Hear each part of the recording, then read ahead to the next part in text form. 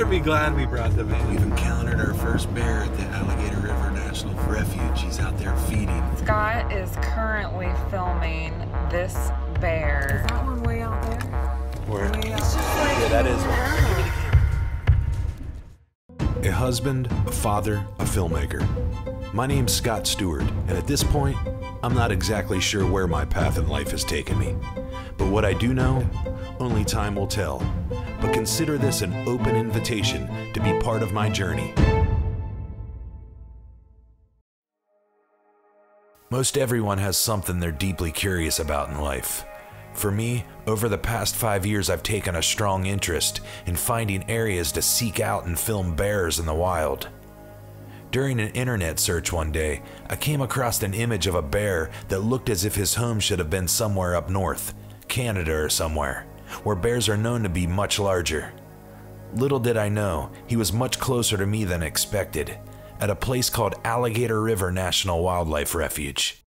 That's all I needed to know to plan this adventure. We arrived with one thing in mind, to see black bears, but not just any bear, but what they refer to as the coastal giants.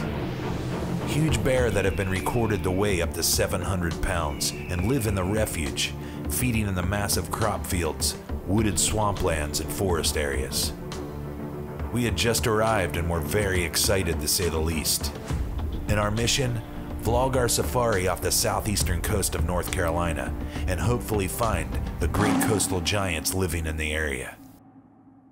But here we are, and we're in the middle of a massive refuge right now. We had no idea it was this big, and the video is not going to do it any justice. We've been here for about 45 minutes, and we've been down quite a few roads, so this is the first time we've rolled since we've been in here. If you don't run off the road over that side, you're going to be on the water on this side. We better be glad we brought the van. Holy crap. Encountering our first bear caught us by surprise and off guard. Driving the van, we had struggled to pull focus and dial in the shot.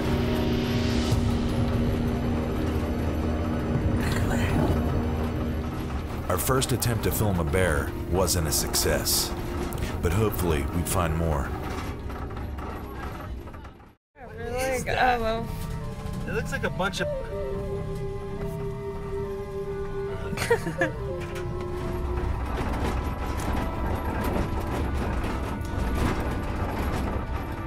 We've encountered our first bear at the Alligator River National Refuge. He's out there feeding.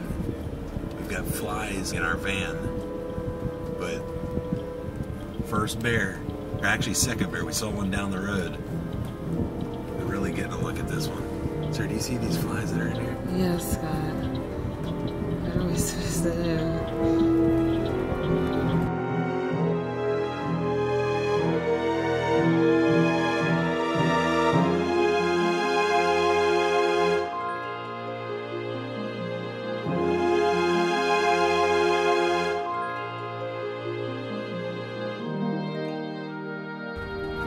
About 45 minutes on the refuge, and we'd already seen a handful of different bears in the crop areas from a distance.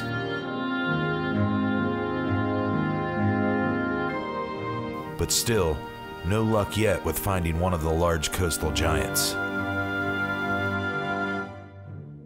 But being out there in nature with the wildlife, unplugged from the world, was quite refreshing.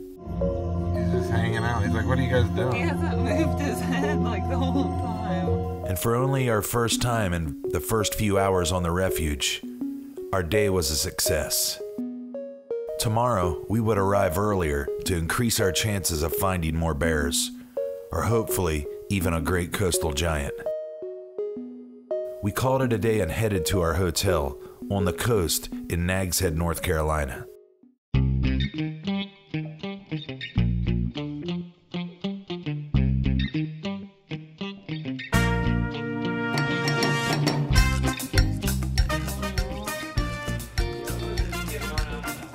It really looks delicious. It does.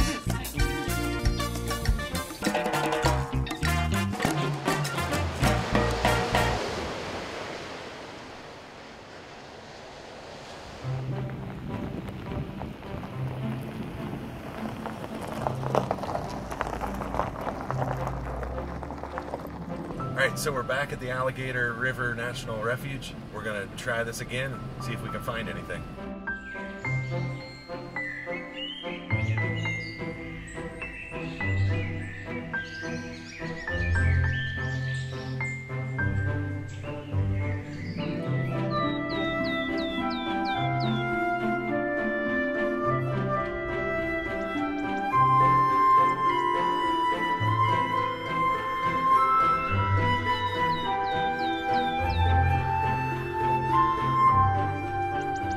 The American black bear is known to be most active in the morning hours, say from about 6 a.m. to 9 a.m., eating, grazing, looking for food.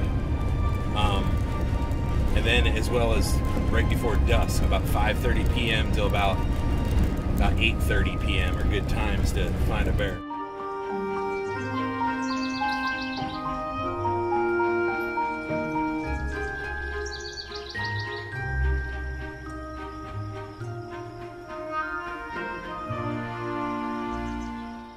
Is that one way out there? Where? Way out there, walking, see it? Like way out there? Yeah, that is one. That is so crazy. What is he running from? I think he's running from us. It might be. Sir, how many bears have we seen? Okay, well this is the fourth, yeah. About 30 minutes later, we had spotted a handful of cubs lounging up in a tree aside a crop area.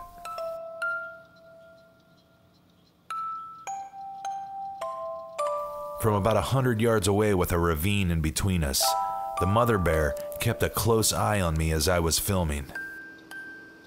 So Scott is currently filming this bear. I don't know if you'll be able to see it or not. Right there, that bear right there. And it looks like that bear's on the move. This very shot was the first time I'd ever gotten to film a bear so vividly.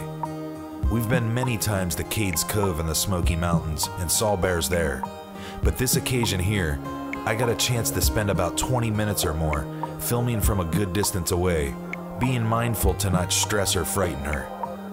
It was just me and the bear that morning.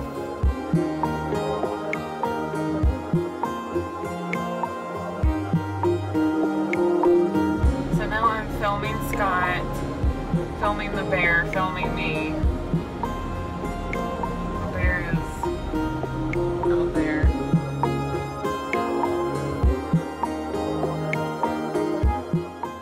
It was the perfect opportunity to film her that morning.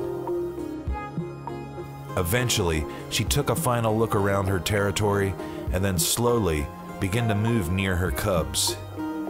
She crossed over the embankment and sat underneath the tree her cubs were in. She quietly watched over them as they climbed down. As the great protector she is, they all began to descend to meet her. From there, these bears would go about their travels and foraging for the day. It was a great moment to capture in nature, and I was glad I was there to witness it.